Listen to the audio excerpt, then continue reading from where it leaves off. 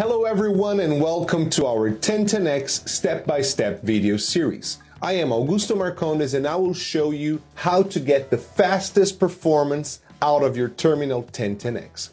First thing, inside the box, each Terminal 1010X comes with a default configuration.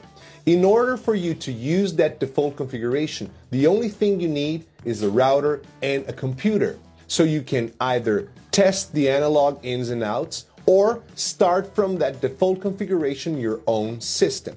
Let's do it. So the first thing is you connect your Cat5 to the Ethernet port on the rear panel of the Terminal 1010X. Then you connect to any available port on your router. The display will show you an available IP address that is now the address to access the default configuration inside the Terminal 1010X.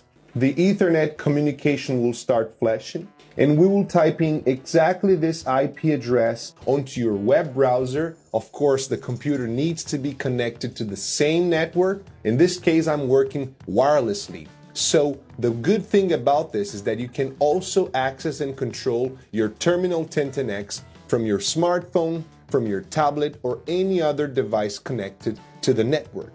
So once we type in the IP address here, it will show us the default configuration web remote page, where you can have your instructions, the admin menu, the user menu, or the option to log out. So the password for the administrator is 1234, 1234.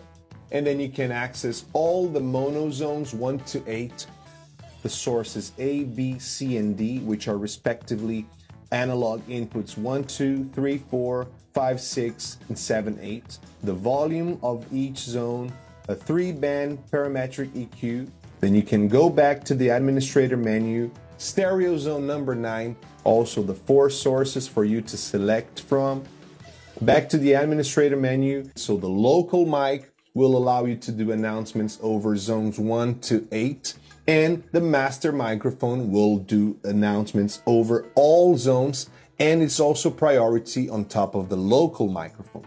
As you can see, the microphone control page allows you to add 48 volts, and then you can control the gain, also a 3-band EQ for you to use. With the administrator menu, you can mute and activate all the outputs at once, and maybe at the end of the day you can press full reset to get back to the initial parameters.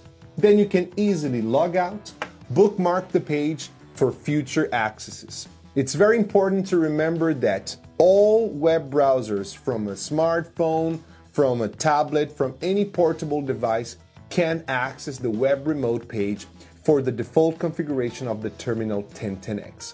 Very easy, isn't it? So, if you want to customize, if you want to create more pages, if you want to put the logo of your company, you can change all the colors, you will need to use Halogen. But this is a topic for our next video. Thank you very much for watching this 1010X step-by-step video series. See you next time. Bye-bye.